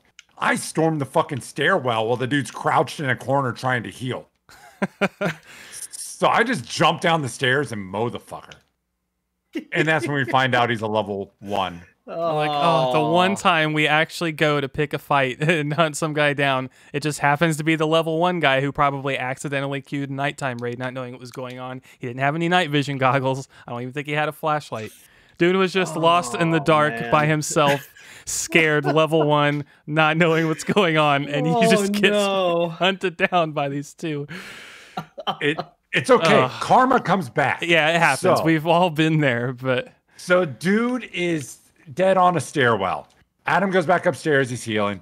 I'm like, okay, whatever. He had a pistol. I grab his pistol. I check his backpack. He had like some water. I'm like, sometimes raids go long. Need some hydration. Whatever. I take it. And then I'm just looking for the rest of his pistol mags. I'm like, I'm taking his pistol. I might as well take his mags. I am stacked in this game. I am looking for mags for a gun I am not going to shoot, and it's going to make me like 100 rubles. Like, there is no reason to do this, but I'm looking for these mags. Because of this. Level 4 some bitch walks into the stairwell and taps me in the face. I had no clue he was there. Just literally just one-shots me with shit ammo right in the face. That's unfortunate. Yeah. I only know he's level 4 because Adam then mowed him down. Yeah. So I murdered him. Murdered the man. That was but a no, good. Go ahead. Yeah, go ahead. No, go ahead. Yeah. I was just gonna say after that, I continued on the raid and ended up getting into one of the most fun fights I've ever had in Tarkov. It was just one of those fights where I saw at least one guy, sounded like more than one guy. And it was all around this building. And it was the exact opposite of the kind of fight me and Eric had in Interchange, where we're locked in a room with only like 2 really small entrances. So the fight has to happen in this little choke point. Like there's no, somebody has to peek, and that's it. It's going to be there, and you both know it. Those are my least favorite kind of fights in Tarkov because it's mostly...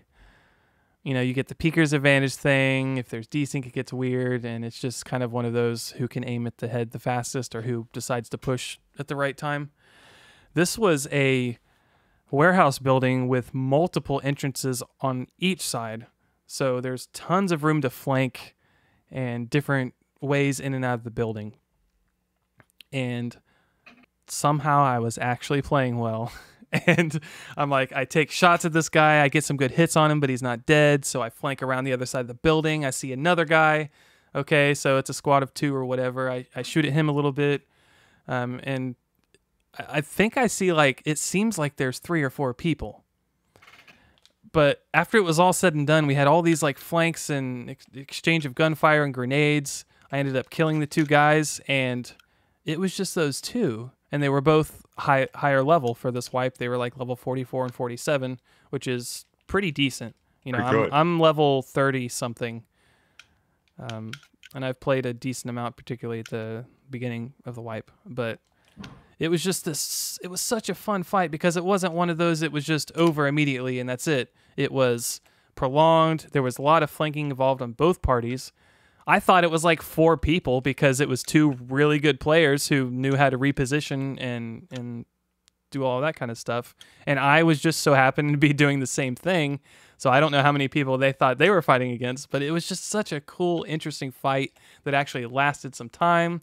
And I came out on top. I got both of them. They both had really good gear on, so I was able to load up on nice armor and a nice gun and get it out of the raid. But it was such a memorable fight because it was just... I don't know. Nothing stupid happened. It was just all, players playing fairly well and, trying to outflank each other and outplay each other. It was fun. Your thinking in fights, though, has been getting way more tactical. Like when we were on our interchange raid, we actually saw that 3-stack when they entered the mall.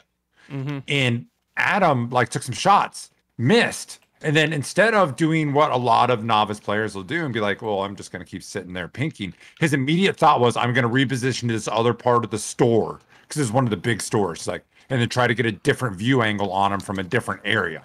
In other words, don't re-peek where the sons of bitches know where you're at. Yeah, I learned that, and that stepped my game up so much, is don't re-peek the same angle ever. Like, that just gets you killed all the time. And it took me forever to know that because I've never been like a good shooter player. I just kind of jump in and do whatever. You know, things like knowing when to shoot and when to just not pick a fight, that's huge. And then knowing when to reposition and flank and not to peek the same angle a bunch of times, not to stay in one spot too long. Like, all that stuff adds up. And it's been good. Re-peeks have probably been 50% of my deaths in Tarkov. Yeah.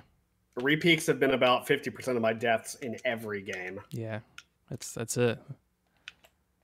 Yeah, I'm still bad. Don't get me wrong. I'm not good at the game. My aim sucks. And like what he was talking about, where I took a bunch of shots at these guys and missed a bunch of them and didn't. I wasn't going to talk about that part of it.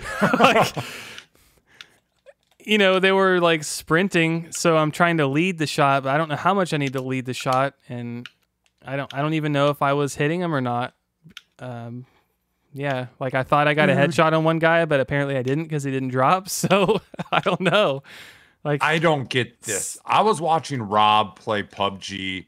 Some bitch had like I think it was like a 3x scope, shooting at fuckers from like 200 meters with an M4, and he is getting probably 50% of the hits. And he is leading like 5 body links in front of these fuckers. And this wasn't like trial and error. From go, he was wrapped in about the right amount of lead. I'm like, how in the fuck do you get to this point? He doesn't play a lot of PUBG. yeah, Like it's because Rob is a goddamn FPS surgeon. That's why. Because you can drop him into any game as long as you've got a ranged weapon in some form of fucking crosshair or scope. He's a god. Like, that's it. That's all there is to it. There's only one person I think. Well, actually, I think there's probably 2 people in our community I think's better: JD and Shaq. Shaq is a monster. Shaq isn't goddamn human. He's just an FPS demigod. That's all there is to Shaq. Like, I want to see him in Tarkov, just because, like, give him where ammo makes a difference too, and just get him on god tier ammo. Holy shit, dude! I think he would just like wreck fucks. But either way, he'd be the next landmark for sure. Yeah, but neither here nor there. It's Tarkov. Today was probably the most fun I've had with Tarkov since in a while. About the beginning of the wipe. Yeah, because the beginning of the wipes are fun for everyone. I think everyone enjoys a wipe, which I hope is a mechanism that they keep. I want them to keep wiping even after the game releases. Agreed. It's nice to get it fresh. But I'm not sure. Everything's like, always subject to change. Yeah, and I think wipes played a very critical role in Tarkov development of its early access. We need to recheck the balance at the start of the game. Yeah. However, I think it's became a mechanic that the players have learned to love. Yeah. Like most games, people don't like the wipe. But I think this is an example where people actually thrive for a wipe. That people actually stop playing because a wipe hasn't happened yet. Yeah, people get bored, I think, over time once they do too well, when they feel like they don't have any more goals to pursue in the game. Like the way they're developing this game right now, I think they can already say it's a full release and then just call it a live game. Because they are doing better releases on this as a live game than actual games that try to be a live game. So if you look historically at long-running games and kind of the problems they run into with endgame, look at basically any MMO, right? It's a constant treadmill. People, eventually they're like, well, fine, I'm just not going to play until the new expansion releases, burn all that content in a couple months, and then drop the game until the next thing comes out next year, right? That's basically how WoW is played today by the high-level people who are in endgame plus content.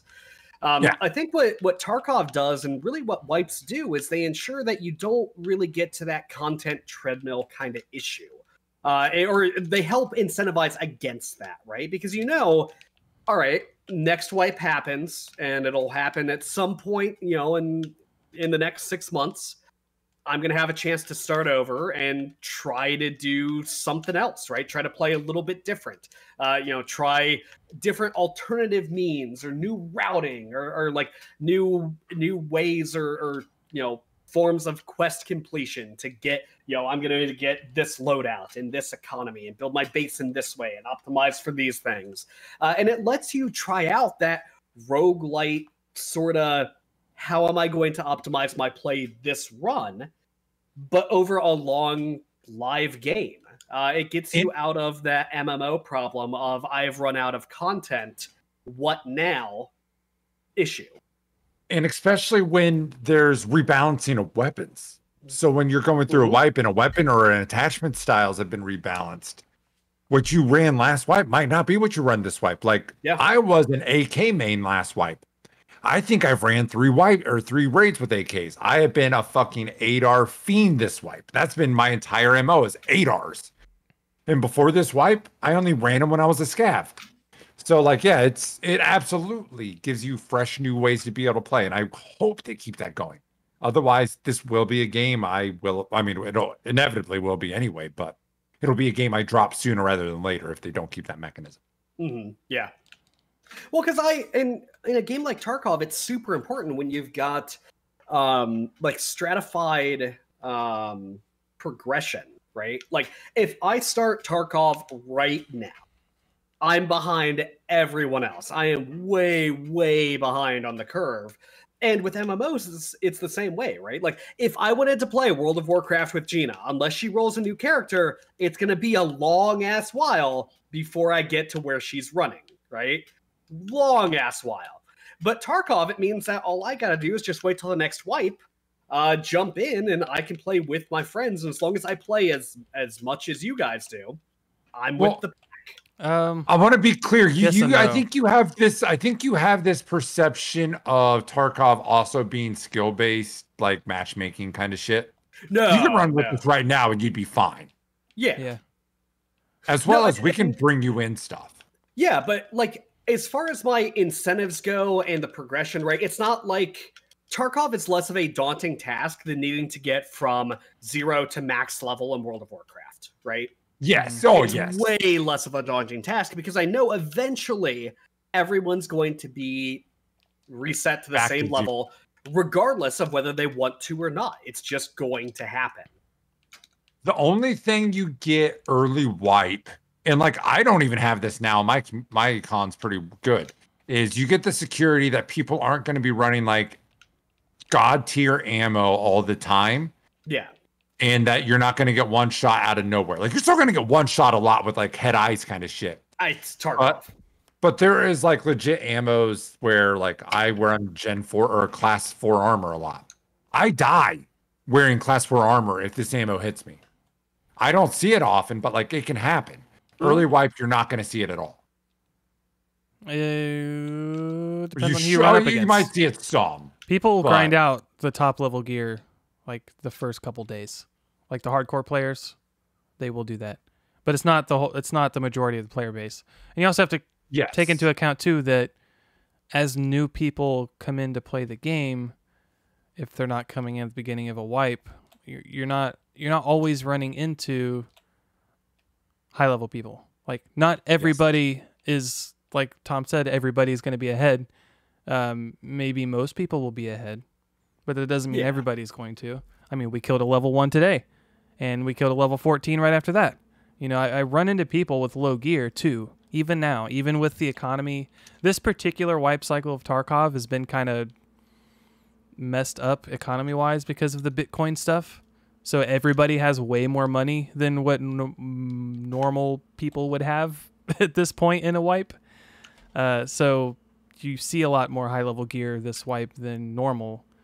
But even at the end of the last wipe cycle of the game, towards the end where most of the hardcore player base are just running whatever they want because they have virtually unlimited money, I was still running into low-geared people. They're not as common as the first day of a new wipe cycle, obviously, but I mean, you always still have a chance. Like, it's not one of those things where you just can't play because, well, it's in the middle of the wipe. I guess I'll wait until they decide to wipe everybody's progress. I think that's a little bit of a fallacy. Well, and because of the way that Tarkov runs, unless the son of a bitch is rocking like a kill a mask kind of bullshit, most people, if you do perfect placement, you still can win a fight. Even with the standard PS ammo, you can still win a fucking fight.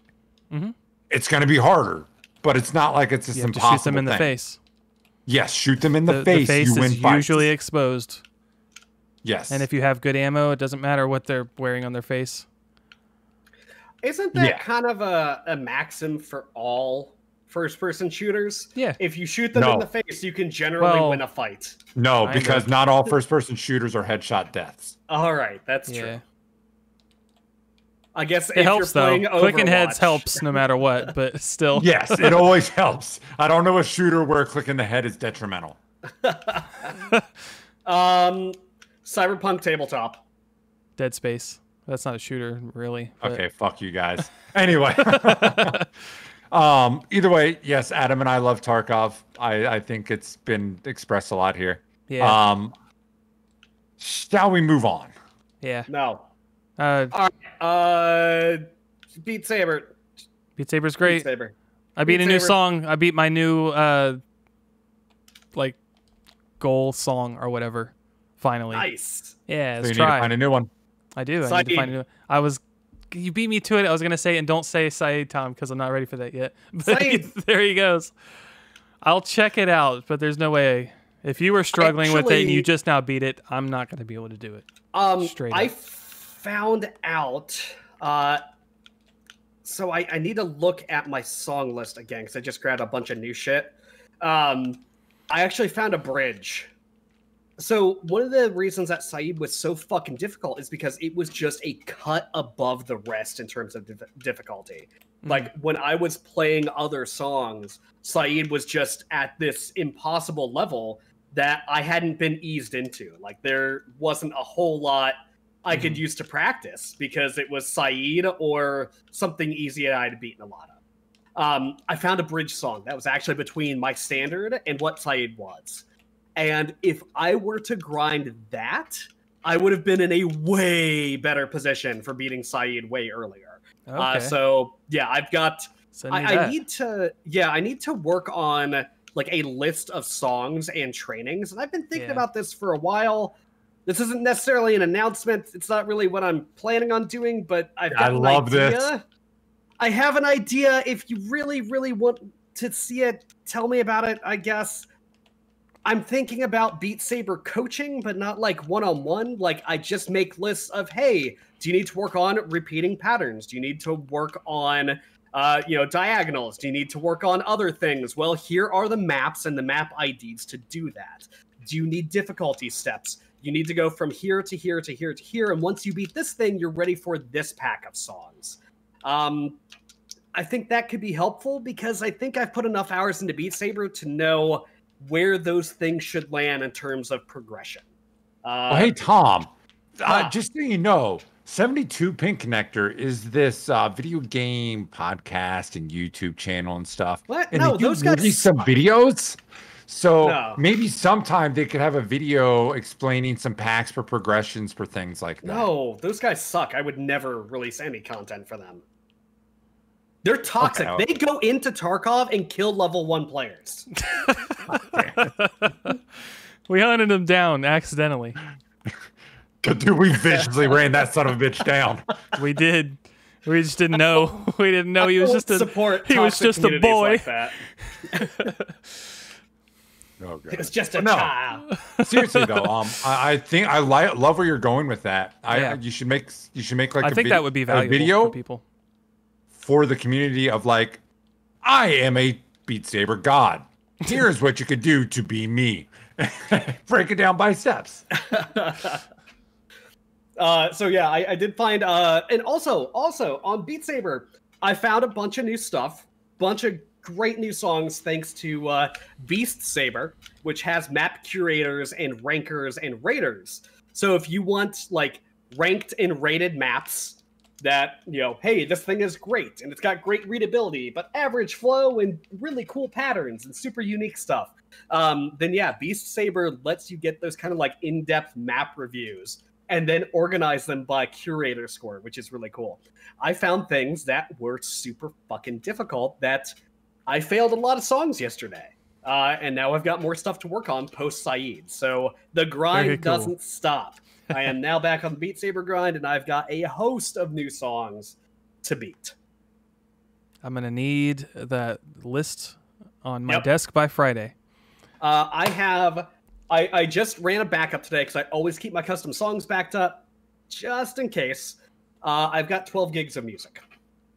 That's how you know you were in the early days of Beat Saber. Is when you're backing up your fucking mods. Downloading the songs, yeah. It's 12 gigs. Okay. I need to put it on like an external drive or put it in cloud backups or something. Just because right now it's on a single hard drive, and that scares the hell out of me. Single source of failure. Yep. All right. Everyone keep an eye out. Tom's going to release some YouTube content for us because we're lazy bastards. We're going to make Tom do it. Anyway. What else we got? Any other games we want to get to before we get to these news? I did mobile shit. Nothing to talk about, really.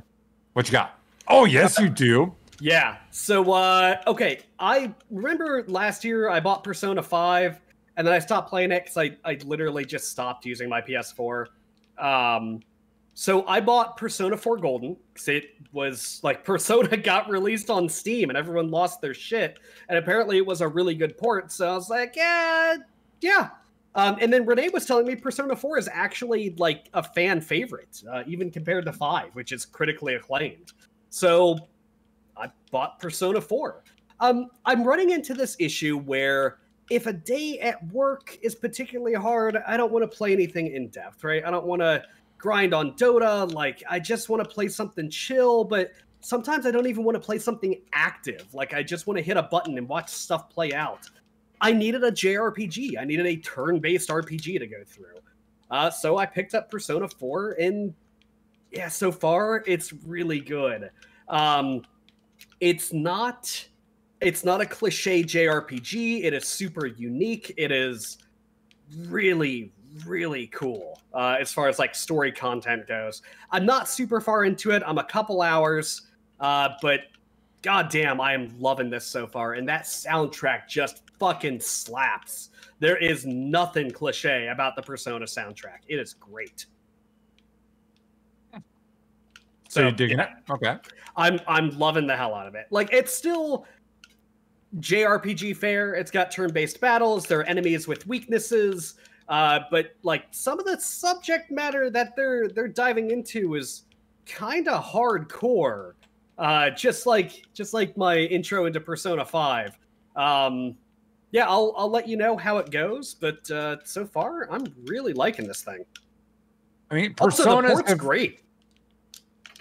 You brought up like Persona 5 was more critically acclaimed, but this is like a fan favorite. It makes me think a lot, and I think there's a lot of parallels in weird ways to Monster Hunter and Monster Hunter World. Yeah. Where Monster Hunter World was critically acclaimed. I do think it actually ended up being the fan favorite, but like Try was up until then. Yep. And it's because like these games are very hard to get into. Their community bases are fucking rabid. They're Japanese as hell style games. And then 5/World came out, and it was widely accepted into the Western hemisphere where the others were not.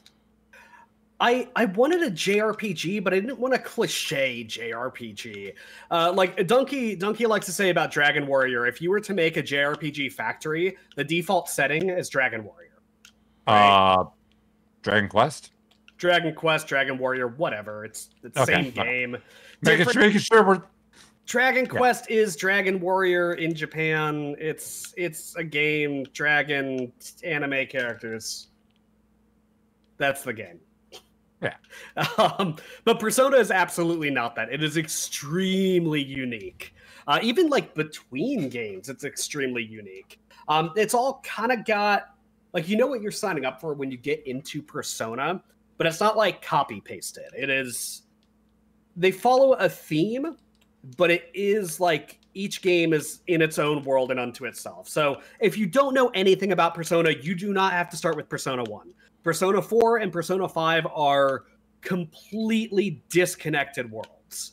Like there are similarities and they share like some of the same things between the game. Like there's this place called the Velvet Room. There will always be a Velvet Room in a Persona game. That's a given. And you will always have a mix between hanging out with the boys and doing dungeon crawling in spooky places. Like that's going to be a staple of the game. But as far as the story and characters go, 100% unique and isolated. So you can start anywhere in the series. You don't have Very to know Final anything about the game. Fantasy-esque. Exactly. But yeah, when you get some more time in it, I'm curious to hear what you think. I've never played Personas. I've always heard great things about Personas. Dobby was a Persona guy. I have a coworker who has put hundreds of hours into 5. Yeah. So yeah, I'm curious to hear your take once you get a little deeper. Yeah, I like it so far. Yeah. Very nice. Right. It ain't light. It ain't a light, airy RPG though. Like it's got some heavy shit. It is Persona. It's Yeah. always high school drama plus super deep dark bullshit. But Yeah. Well said. Yeah. either way, let's get into some news, fellas. News. Fine. And I want to say that because we just hit on it. Monster Hunter Rise is out. So they are doing, well, I don't want to say it because it's not quite right. They're doing a Monster Hunter World-esque kind of release where it is coming out on Switch only right now, but there will be a PC release later, which was similar to how World did it. So in other words, it means I'm about to buy it on Switch, and then I'm going to rebuy it on PC to play with everyone else. Dark Soul Invader in our community has been posting some video of him and some of the things he's been doing in the game in the Monster Hunter channel. If you're interested, go to Rolls on Demand, get you the roll, get in the channel. He's been posting some content. Looks good. I mean, it's Monster Hunter. It looks like Monster Hunter, and I want Monster Hunter. So, it looks beautiful for being on the Switch. Holy shit. I mean, it's Monster Hunter. It's gorgeous. Monster Hunter is a pretty game, but it's pretty in a way that isn't graphically intense. Yeah. They choose an art style that's not going to direction. crank you. Yeah. Yep. Nintendo. I was about to say Nintendo's notorious for this, but it's not Nintendo. But it's the same thing Nintendo does. They make their games pretty without being graphically intense. Yep. But either way, it's out on Switch. If you like Monster Hunter, go get you some. Speaking of the Switch, rumor mill is they're going to have new NVIDIA chips in a new version of the Switch at some point this year. This would be the quote-unquote Switch Pro that keeps getting hinted at, rumored around, blah-de-blah-de-blah. Nothing official, just kind of rumor mill stuff. But if they do it, who knows? Maybe Nintendo will have a current gen system that does 1080. I'm sorry. I couldn't not throw that at him. Oh, man. But don't worry. The Nintendo Switch online service will still be as useless as it is today. So that won't be changing on you. If it makes you feel any better, the PS3, Vita, and PSP services are almost going to be as useful as Nintendo's because they're shutting down. That's right. I'm saying Nintendo's service might as well be shut down because that's about as useful as it is. Anyway, but for real, PlayStation's shutting down the Vita, PS3, and PSP. PSP and PS3 makes sense. I could have seen them keeping the Vita around a little longer because that was their indie darling console before the Switch came out. Yeah, but I mean, the PS3, you got PS5 out. Yes, you're gonna stop support of that. Makes sense. Yeah. Yeah, it's just kind of an FYI. If you've got games that you haven't downloaded on your PlayStation, you know, if you still have a PS3 and you want stuff on it, might want to go download that sooner rather than later. All right. Next up, Final Fantasy XI reboot was canceled. Yep. That's it. Was that no heart lost? Was 11 one of the games that people liked? It was the first online one. What? No. People love that, Irk. Final Fantasy XI was fucking huge. I didn't think a lot of people liked it because a lot of people didn't have the proper... I shouldn't say a lot of people didn't like it. A lot of people didn't get into it because the fucking PS2 network adapter requirement bullshit for it. because the PS2 natively didn't go online. So keep in mind that it was also simultaneously released for the 360. I want to say, like an upgraded version was released for the 360. Was it? So yeah, and it had a big presence on PC. Huh. Yeah, I don't. like it was. I never really loved. heard much of anyone playing that. It was well loved for the time. It was definitely. It wasn't nearly as popular as 14, but it was up there. Because that came out of the era of where Guild Wars was big, WoW was still really cutting its teeth in what now we call classic WoW. Yeah. And at that point, RuneScape was still RuneScape still is, but RuneScape was a juggernaut that people knew of. So like, I guess that's also part of why I never really knew anyone that played it, because everyone I knew played one of those three. Yeah. I jumped to World of Warcraft. Basically, if you didn't like World of Warcraft, there weren't too many options for you, and Final Fantasy was one of them. Oh no, there were Guild Wars and RuneScape. I did both those. I love Guild Wars. Fucking love that shit. Guild Wars was great. Guild Wars is still great. And if you want to play base Guild Wars 2, yeah, that's free now. So, whoops. But just eat it at them. Even I played Guild Wars a little bit. Yeah, that was a good time. Love that game. Anyway, next up. This one hits close to home because I think a lot of gaming communities are based around this. Microsoft is putting a bid in to buy or Discord. I say bid as in like it's up for sale, but in general, they're trying to buy Discord. $10 billion. That's Holy a lot of billions. Fuck that price tag. I don't know how I feel about this. Are they going to try to make it Skype, like integrated with Skype? Because that would be the worst thing in the world. I just, whatever they do, they should just leave it alone. No, there are some things Discord needs done. Like Discord needs to stop being a fucking Chrome app on desktop. They're not going to change that. Are you nuts? There's no way they're going to change that. I'm not saying they're going to, but I'm saying it needs to be done. It needs to stop being a fucking Chrome app. So I actually disagree with that for one very important reason. So right now, when they push out an update, it goes everywhere all the time and works on everything without a hitch. If it becomes a native app, I no longer use Discord, is what that means. What all noise canceling stuff do you have right now? Well, that's my point. Exactly, right? So like 95% of it works exactly how it's supposed to on whatever platform. As soon as it becomes a local app and it doesn't run on Linux, right? I'm either going to use the web version or I'm just not. Like it's fine to have the web version. I'm just saying that son of a bitch runs heavy. The whole reason why things like Slack and Discord and VS Code and all these other fucking Electron apps get like updates and work everywhere all the time really, really fucking well is because, they're just packaged up websites. Sure, it's heavy. It's really inefficient. Everyone really loves local apps until they realize that local apps honestly fucking suck. And putting the same features everywhere is a way more important metric than saving your RAM. If it's using too much RAM, you don't have enough. I said it. Get more RAM. Well, here's the thing. You're also download more RAM. You're also neglecting. Just download moreram.com. Discord keeps it also that way because Discord's a smaller team. If someone like Microsoft gets it, they could put enough people behind it to actually natively support shit. I just don't get why we even need all this shit. Like, IRC was good enough for anyone. And like, oh my god, we could just make IRC channels for everything. And call people on the telephone. You do a mocking voice for this, but in reality, you can just use your real voice. I mean, that sounds like a you take. I totally get it. And I do agree. I have made these same arguments. But honestly, after what seems like a lifetime of developing software for public and not for public, pushing out features fast and simply is going to beat optimization every fucking day when it comes to user experience.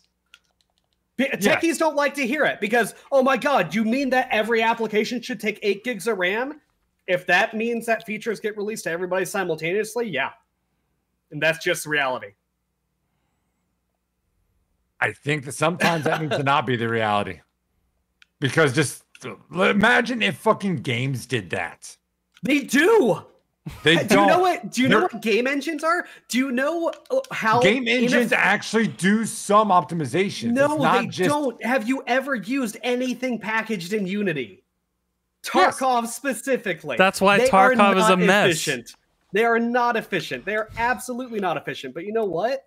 Tarkov is able to make super quick updates and get stuff out to people fast, even if it means they've got to bounce the servers every other hour. But what I'm getting at is, I'm not saying the game engine itself does it. I'm saying the game engine does it for different platforms.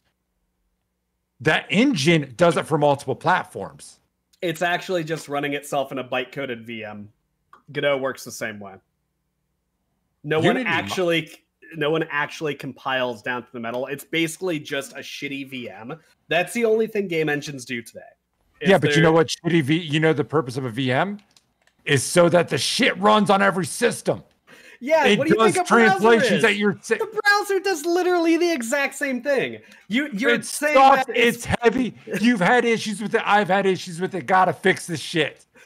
Anyway, it works. Oh, Either way, things that fucking work, they need to change. Anyway, if Microsoft buys Discord, I just hope they don't try to do something stupid with it. The one silver lining Skype we have is an is awful program. Microsoft did buy GitHub, and they've largely left it the fuck alone. If they do the same thing with Discord and they just say, hey, we're buying you, you have funding now, just keep doing the same shit you were, maybe give people Xbox Games Pass for free, or with Nitro, like, all right. No complaints here. Also, I do want to call out, I don't want this to be a retrospective of, oh, Microsoft started trying stupid shit. Dude, Discord did stupid shit too. Oh, so like, I don't want to get that out there right now. Discord game store, like, who on earth thought that was going to be a good idea? Like, everyone looked at that. They just needed something so people would buy Nitro. And they were just like, anything we could think of. Do you know why I bought Nitro? Because they gave up on the stupid shit and they said, hey, we like to eat too and we don't want to go out of business. And I said, all right, here you go. Like, if literally the only thing the company would say, and even fucking Reddit did this, they said, hey, servers cost us this amount of money. Can you please buy this amount of gold and cosmetic bullshit that doesn't change anything to help keep us in business? And the community largely responded with buying stupid things that don't matter to keep Reddit in business. Right? Now, in retrospect, maybe that wasn't such a good idea, but, you know, it works. If the company was just transparent, they say, we're literally not giving you anything. You're just helping us. Like Parsec. Parsec doesn't require a payment. I pay them $50 a year because they asked me too nicely. Yeah. But either way, digression. Hella digression. Yeah, a little bit. So what was? Oh yeah. So multiplayer in free-to-play games, looking for groups and party chat on Xbox Live are now no longer going to be gold features, but just generic Xbox features. Yep. This is really cool. Microsoft's been doing some slow changes anyway, because it used to be like in general Xbox Live was pay.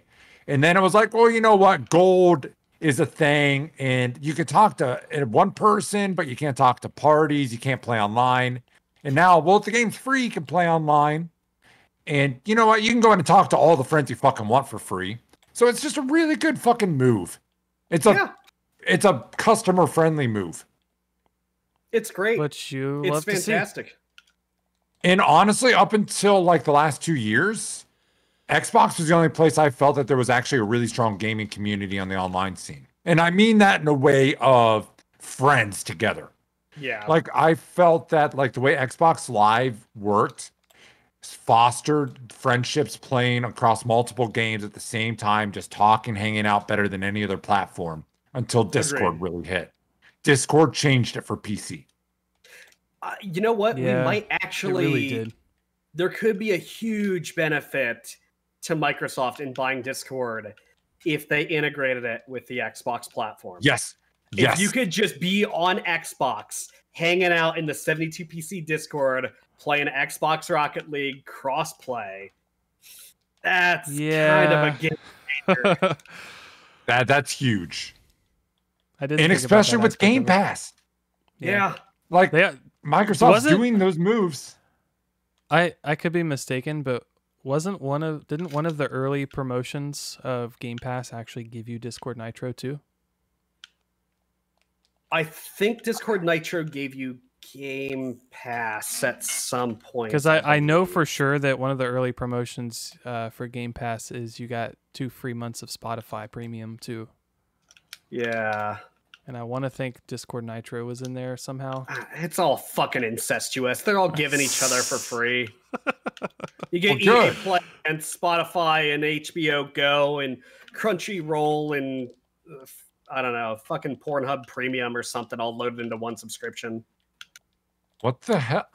We're not going to talk about what that last one is. Anyway, so yeah, we won on Xbox. Cool. Anyway, Terraria has officially exceeded 35 million copies. You missed a story that's also close to home. Okay, World of Warcraft has made changes to their purchasable game time options. So before, and how I can't say most people, but how a lot of people would play World of Warcraft is they would buy 30 days of game time at a time. They now Blizzard has said, no, you can't do that. The minimum is now 60 days. Because what people would do is they would pay for 30 days, blast through all the content they cared about, and get rid of it. And Blizzard said, no, you can now buy 60 days or buy the recurring subscriptions. And that's about it. 30, 90, and 180 day options have been removed.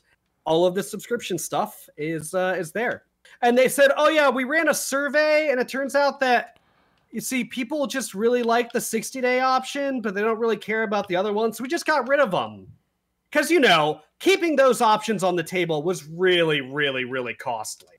Having that little radio button that said, 30 days, $15 instead of 60 days for $30, that was really breaking the bank. So I'm really glad they got rid of it. Because, Activision Blizzard is a tiny indie dev house, and they just need really all the optimization. And especially because the CEO, when he got cut loose, only made 30, 40 mil in that golden parachute. It's really unfortunate.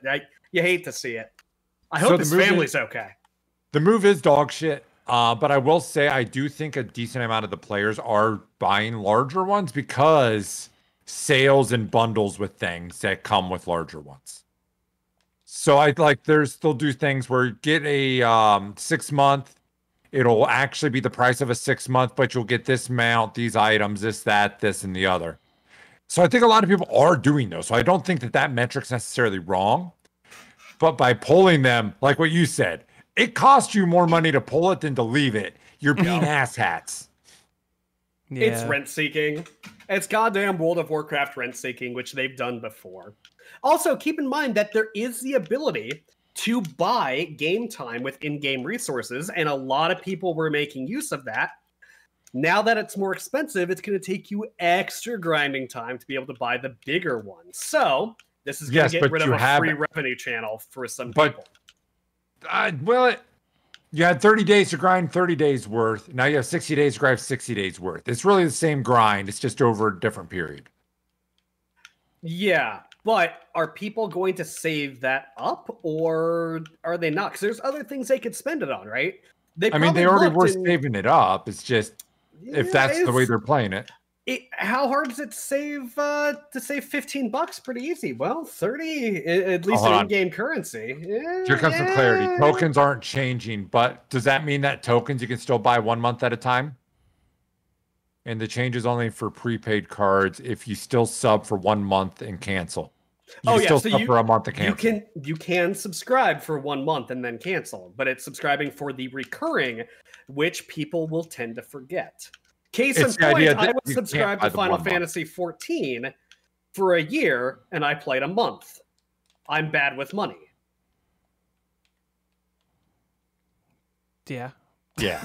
You are the person that they want, man. You are the person they fucking want. I am the reason. People like me are the reason why Blizzard is making this change. Same with Dota Plus. They want Dota Plus to exist. That way people start playing Dota and then they stop and forget to cancel it. Yeah. But either way, wow, they're doing things. In reality, it's probably not going to cost many people much more money. But if you are a one month and out, use the sub option and make sure to cancel your shit. You're on top of it anyway. Terraria, they sold 35 million copies across all platforms. This game released like over a decade ago. How in the fuck is it still selling like this? There's also they like got the #1 spot on like the Steam 250 for like highest rated games or something. I didn't include that expressly in the news because I wasn't sure how they were calculating that metric, but hey, they're up there as one of the most loved games on Steam. I love the game. It was a good what game. Also It's a got great me game. is the last update happened, and then Starbound started to catch fire. All of a sudden, the last update wasn't the last update, and they're like, "Fuck this! They're not taking our fucking shine." And they released the yo-yo update, as I like to call it. And like they've released so many updates after they officially stopped support. Such a fucking good game. They deserve everything they've gotten, but at the same time, fuck, that game's old. Yep. It's great, but it's old. And I have heard, and I need to play it, that what's the Nordic ass game right now that everyone's Valheim. playing? Valheim. Yeah. That is a lot like Terraria. So those of you who like Terraria and you want something a little new, take a look. Also, next up are 2 news articles we already talked about. DotA, new player experience. It's great. It's awesome. Go play DotA. Everyone should. I need more people to play with. Anyway. If you would like to play literally the worst game on the planet and hate yourself, play some DotA. We'll be on later tonight. I've been having such a good time with that game. Hate Such DotA. a good fucking time. I'm going to play some DotA, but I fucking hate it. Love it. Anyway, that's all we got for you. What we initially precast talked about having as a quick show turned out to be kind of a long one. So thanks for sticking with us. Yeah. Those of you on Twitch, thank you. We have YouTube, which you'll be able to get Tom's coaching video when he gets that up there for Beat Saber. And that is 72 It'll Pink probably Panther be on a YouTube. text post. Let's be real. If we also put our podcast there so you can watch it there. If you're watching there, we do this live every Saturday night, 9 p.m. Eastern, 9 p.m. Pacific, 6 p.m. Eastern time. 9 p.m. Eastern, 6 p.m. Pacific time. Fuck time zones are Wait, what time? in the fucking evening, okay? We do it on twitch.tv/72pinkconnector. We have a Discord full of awesome fucking people. You should go there and join it. You're like, well, Eric, how do we do that? Well, you go to 72pinkconnector.com and you get everything. You get our merch, you get our Discord, you get our Twitch, we get our YouTube. Just go there and go to places. It helps. Yeah, And man. new merch is coming. We're just waiting on the store to be updated. Yeah. We've done our Everything is part. submitted. All the art's done. The art for the actual clothing itself, like the designs for the clothing, is done. We're just waiting on the shop to get all swapped over with the assets and everything, and we can start selling the new stuff. They're slow, but just bear with us. It's coming. But that's all I got. You guys got anything to add this week? No. I encourage you to try the tandoori chicken. Eat Tandoori ramen. chicken. And yeah, ramen. Nothing. I'm getting off here and I'm figuring out if I'm doing DotA or Payday 2. So, Yes. anyway, I think that's all we got for you guys this week. So, until next week, game on. See you, everybody.